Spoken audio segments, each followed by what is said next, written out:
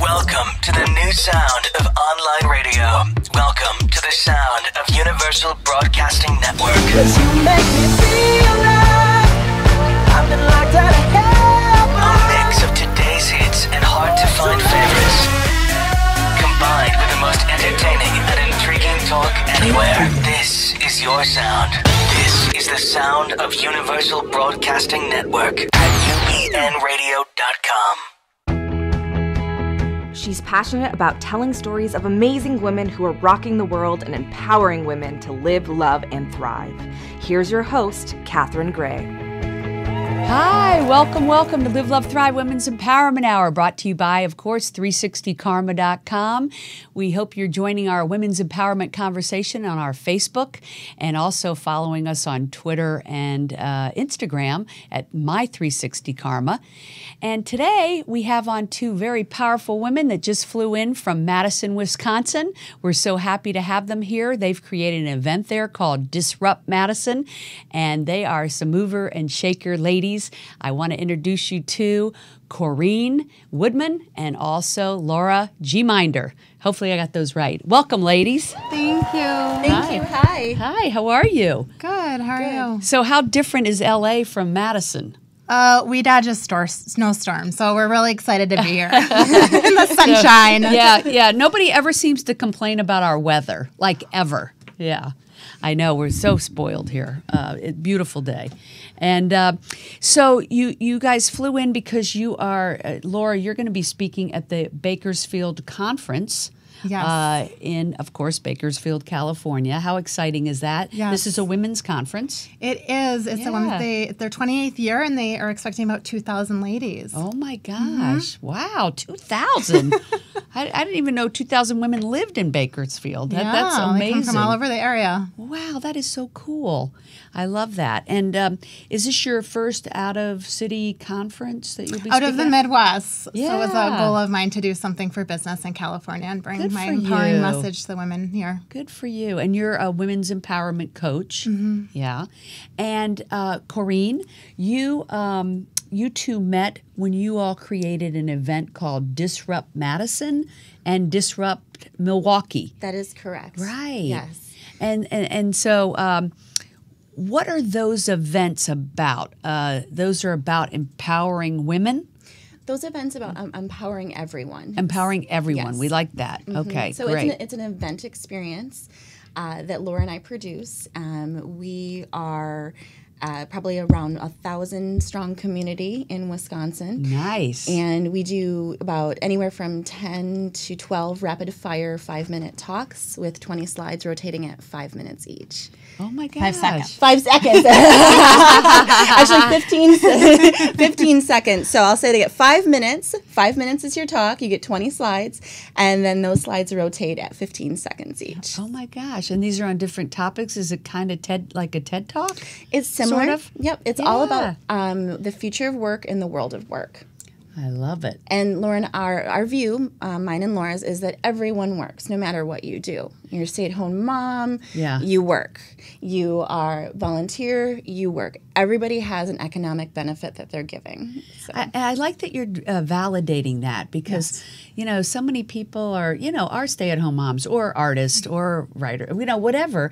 Mm-hmm. And people need to validate all of those things, no matter what you're doing, dog walker, whatever, right? Exactly. Right. Yeah. Everybody has a gift and they're giving back in their own way. And my hope is through 360 Karma is always that people are doing what they love. Yes. Don't you agree that's the most important thing in life? It is. Are you doing what makes your heart sing? Yeah. I know your title is Passion Igniter. Yes. Yeah. Yes, and I can really relate to what you shared because for so long I wasn't doing work that I truly loved. Right. And so it's been life-changing for me to make this shift. Right. So let's talk a little bit about that because I think a lot of people are in the boat that you were in where and there's nothing wrong with a corporate job because some people love and thrive in that. Yes. But for you, corporate America was not your passion and you finally ventured out to create your own company where you help other people find their passion. Yes. And I can tell you're very passionate about that. I am. I am, definitely. Yeah.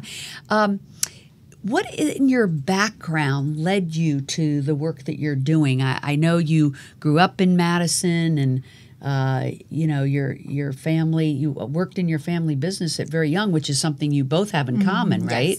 Yes. Coreyne, your family started a grocery store chain? Yes. My great-grandfather started Woodman's Food Markets. Oh, my gosh. Yes, way back at the turn of the century. So as children, you were both working in the family businesses, right? Yes. Yeah. And what kind of business was your family in? My grandpa started a siding and roofing business, and my dad took it over as a siding business. So as a little girl, I was answering customer calls on the home phone. I love it. And you were taking money and handling that at like 10 years old or something? 10 years old, I was counting bad check money. Oh, my gosh. But, what a wonderful foundation for you young ladies, because not all girls have that upbringing where they're brought up in the family business. In fact, often I've noticed sometimes they'll bring the sons in, but not the woman. Oh, the little woman's meant to go make babies and get married, or that was the culture, at the time. Yeah. But that seems to be changing and evolving, and yes. It's good that women like you are creating these magnificent platforms like Disrupt Madison and Milwaukee to change that culture, and put a value on everything that people are doing. Definitely. Yeah.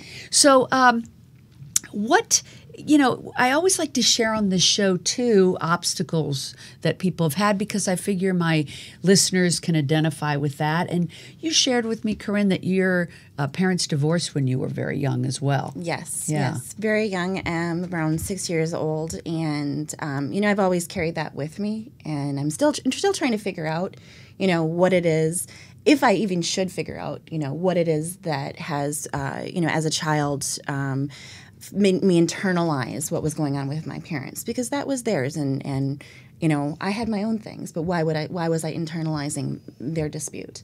Right. So yeah, kids do tend to personalize it, don't they? Feel like that was somewhere their responsibility, and yes, and then having your mom leave at a young age, I'm sure, has impacted who you are today. How did that affect you positively and negatively? That's the question I'm still trying to figure out. I know that I did go through a depression when I was in high school and in college, when my formative young woman years. Yeah.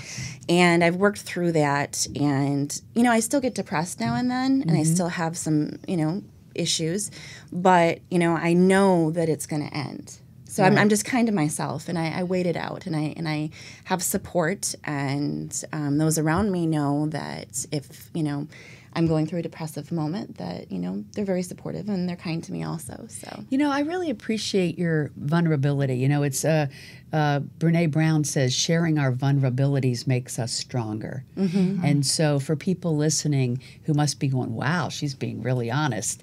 I think there's 10 other people out there saying, oh, I identify with what she's saying. Yeah. Most people do go in these ups and downs. Things are not always rosy. Yeah. So what you're saying is you wait it out. Like you have these depressive moments, or as you explained it, like moments of anxiety, and then you ride it out, and then better times come back. Yes. Yeah. Yeah. What would you say to somebody who's going through that difficult time right now? What would be your advice to them? Tomorrow's another day. Yeah. Yeah. Yeah. I always say 24 hours, what a difference the day makes. So, yeah. And surrounding yourself, right, with supportive, loving people. Yes. Yes. Support group is everything. Yeah. Don't isolate. Find your tribe. Laura is very supportive. My husband's very supportive. Yeah. My family is very supportive. Yeah. So I think a lot of people experience anxiety, so I appreciate you sharing that with us. And is there anything else that would help motivate someone out of that? Exercise, or just maybe belonging to a group and creating a community? You said find your tribe. I think that's a wonderful solution. Yes, and I also think that my yoga teacher, her name is Suki Warda, she always says to me, find moments where you can be a little bit uncomfortable, because that's where the growth happens. Yes. Well, wasn't it Eleanor Roosevelt that said, do something every day that makes you fearful. So I'm a big believer in that, because I always think if you're not doing something every day that makes you a little bit fearful, it's going to get kind of boring. That's my outlook. I know a lot of people like that, just complacency, but it's not where I want to live. No. Yeah, I can tell that's the way with you two as well. Yes. Yeah.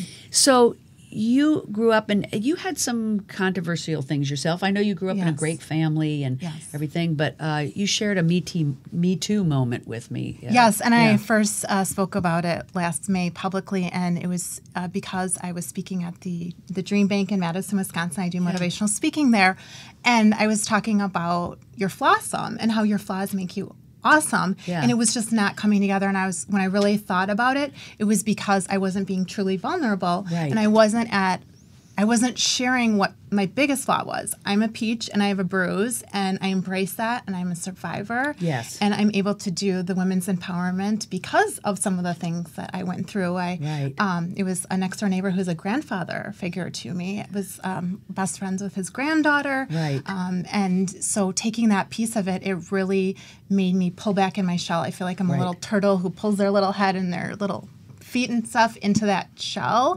which I didn't realize so much later that isolating is something that a lot of people do. So what did that look like for my inner strength and confidence? And certainly there were quite a bit of time where my confidence wasn't what I would want it to be, but I really kind of built it up.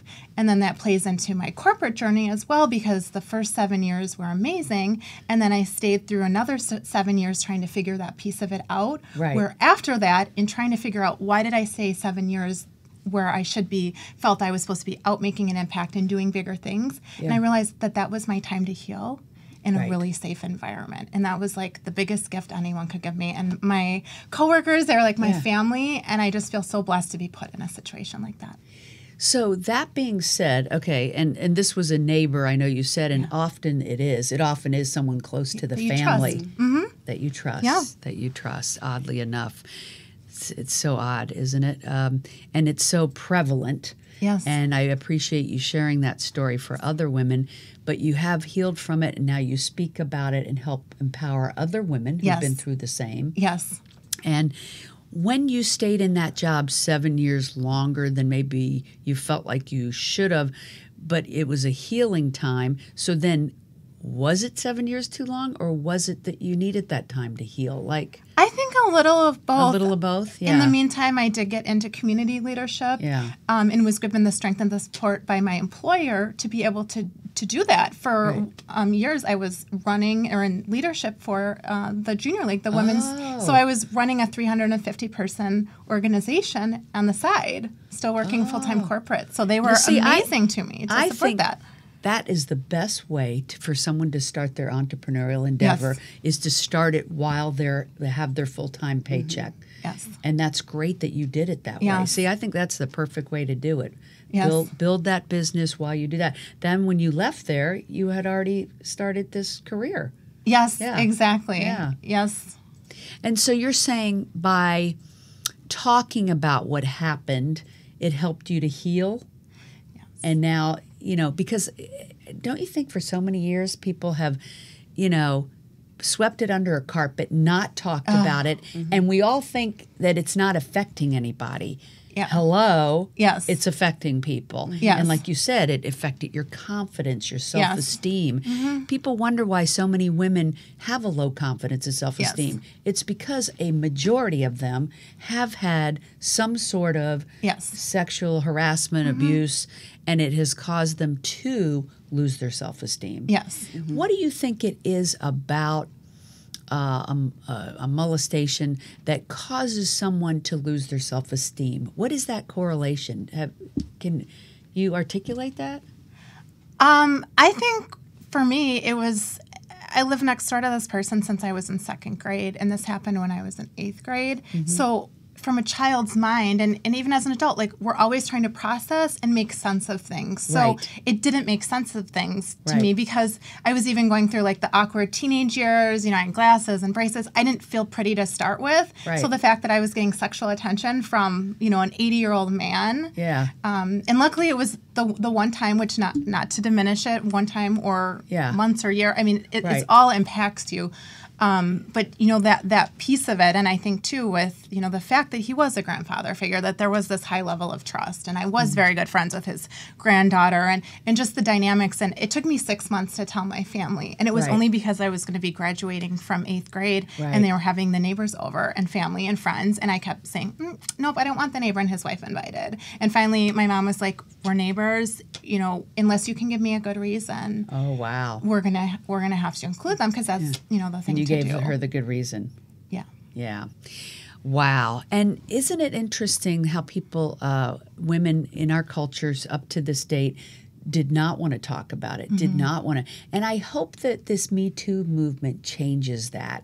I hope these young ladies coming up will speak out if these things happen, to put a stop to it and to realize they're helping other women from not going through this by speaking up. And I think that's an important message we need to get out there. But shifting over to what you two ladies are doing today, I think just by telling these stories and by creating these events you're doing and by the film you have coming out that I want to talk about, you all are helping to empower other women. And so this film that you're creating together is called If You Won't, Who Will? That's a great name. If You Won't, Who Will?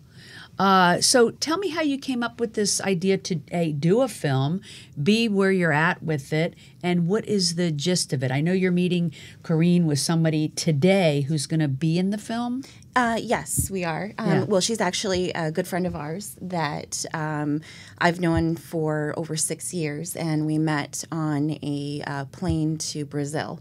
Oh, wow. On my honeymoon and her honeymoon. Oh, my gosh, how exciting. Yes. I have a honeymoon coming up this year. So, honeymoon. Yay. I love that word. We're excited.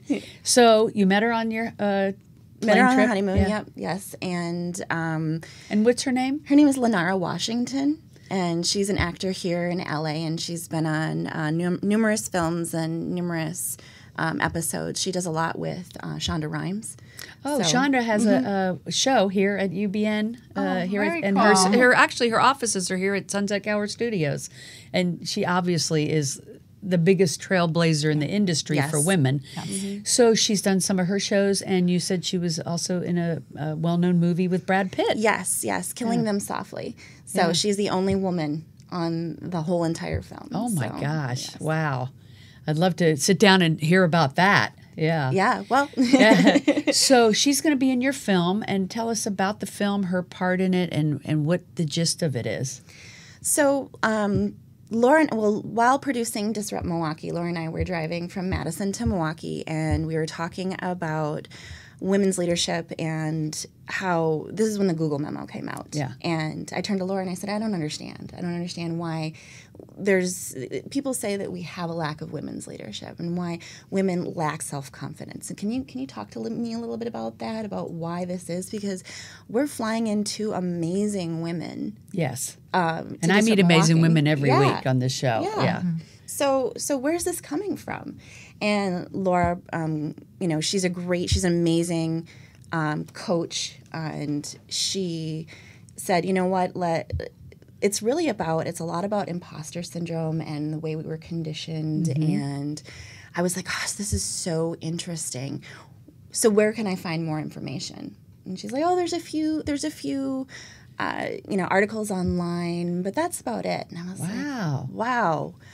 And we looked at each other and we both kind of like the same time, like, we should really do something about that. Yeah. So we decided that we would do a short documentary, hopefully turning it into a short documentary series. Oh. And being very authentic, we compiled some questions around women's leadership and women's empowerment and obstacles. And we didn't give the information to the 5 women that we interviewed. And we wanted it to be on camera, very authentic, whatever they said. And every single woman from a very diverse background had a different answer to each question. Oh, and we captured a lot of intimate moments. Oh, wow. That sounds fascinating. So, in other words, depending on their nationality or their religion or their background, maybe where they grew up, they had a different perspective on this topic. Yes. How fascinating. I can't wait to see this film. Yeah. And that's why saying that it's a confidence problem is such a disservice to us women, that we each have our own journey. And what does that look like as far as how much we're willing to risk, how much we're willing to, expand our comfort zone and move past fear to be able to make an impact. And what does that look like in each person's world? Right. And so when you talk to these different women, and they each had different answers, was there also some common thread through them? There was a common thread of positive self-talk being one of the catalysts from going into a not-so-great situation, overcoming an obstacle, to then realizing their own power and their own voice. Yes. Yes.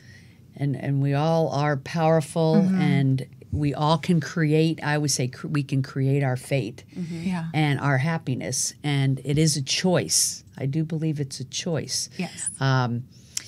But that being said, so they each had positive self-talk. Did they all experience that imposter syndrome? I would say yes. I think as women, we're always, every day, we're experiencing a little bit of imposter syndrome. And to explain to people listening that might even not understand what that is, it's meaning like you're in a position, you're like thrilled to be in it, but you don't necessarily feel like you deserve it. You think, oh my gosh, what if they find out I'm not capable really of doing this? They question themselves, and that goes back to self-esteem, right? Right. And go ahead, Laura. And then not focusing on the fact of the situation. Where women, sometimes it's like, oh, I need this degree or this experience or this company to be able to do the next step, to be able to make that big leap, where someone else would look at your background and skill sets and go, be like, wow, you can do that now. Like, you have everything you need and you have what you don't. That's your potential for growth. Right. I've actually had people on my show that have talked to me all about all the amazing things they've done, and then they're like, I hadn't even realized in a long while about how many things I've actually done until you wanted to interview me and I thought about it, And so, and I've had that experience myself when I've been interviewed myself, So I just was talking to someone last night about the research shows that if a potential position has like 10 requirements, a man could have one of the requirements and think, oh, I could do that job. And a woman could have 5 or 6 of the requirements and say, oh, I don't have all 10. I'm not, capable of doing the job. Yes. Isn't it so fascinating? I mean, research proves that that's true, that women never feel quite qualified. Men are, overestimate how qualified they are, and but I know it's shifting, especially as we have conversations like that and get this information out there. As a coach, what would you say to women that might feel like, hey, I'd like to run for office, but I don't think I'm qualified. I'd like to start my own business, but I don't think I'm qualified, or whatever leap they want to take. I want to be a writer, but I'm selling, shoes. What would you say to them? How do you empower someone? I would say, what's it costing you to not follow your heart? Yeah, that's a huge cost, isn't it? Yeah, because at the end of the day, life is so short. Yes. That it's so important to do what we love. Yeah. And, often people will say, well, I don't even know what I love doing. But then if they just think, well, when you have spare time or whatever, what are you doing? Yes. Are you taking care of dogs? Are you painting? Are you helping friends? You're doing something with your time. Whatever you're doing with your available time is probably what you love and is your gift, and should be doing what you're doing 100% of the time. Taking a course myself right now that's just about, making sure that you do more of what you are good at and love, and handing off to other people what you don't like doing. Like, so many entrepreneurs will try to do everything themselves, even if they're not good at it, and it wears them out. And they're not successful because they're spreading themselves too thin. It's so important, and I believe my 360 Karma community, the whole idea I'm trying to say is, let's find each other's gifts and use each other's gifts. This is what makes the world a better place. Is you do your gift, I'll do my gift, you do my, and I'm going to use you to do your gift that I'm not good at, and you're going to use me to use, for what you're not good, right? Isn't that what makes it so perfect? And if we could all understand that, we were all doing what we're gifted at, the world is just going to be an incredibly magnificent place. And the more women we have in positions of influence, I feel like the more we're going to move in this direction of people really tuning into their gift and doing more of what they love. Yeah. And I'm glad you two ladies are perpetuating that with all the work you're doing, from your film to your events to your coaching. It's a beautiful thing. And I did want to mention that, Coreyne, you place people in leadership positions on a temporary basis in major companies. So if somebody's out there and they are a CFO or chief marketing officer or whatever, they could reach out to your company, which is? Contracted leadership. So we're a contracted leadership firm where we help organizations fill leadership voids and leadership gaps on a long-term and contractual basis. Love it. So we do have a collaborative of contracted leaders that we can help organizations fill those voids and gaps at any given time. And you did tell me like 50% of the people that you place are women. 50% are women. I love it. Rock on. Awesome. So you're helping place women in positions of influence, and you are helping empower women through your coaching. Your website is also up, lauragmeinder.com. Yes. And I appreciate you both being on and doing the great work that you're doing. It's a pleasure meeting you both and hearing about your great endeavors, and I can't wait to see when the film comes out. Thank you, Catherine. Thank you for having us. Thank you. And we will be back next week with more incredible women. Until then, please check out these ladies' websites and tune in with us next week at the same time here at UBN, noon, Wednesdays. Make it a great day. Join us at 360karma.com and create your fate. Hugs and happiness. Bye-bye.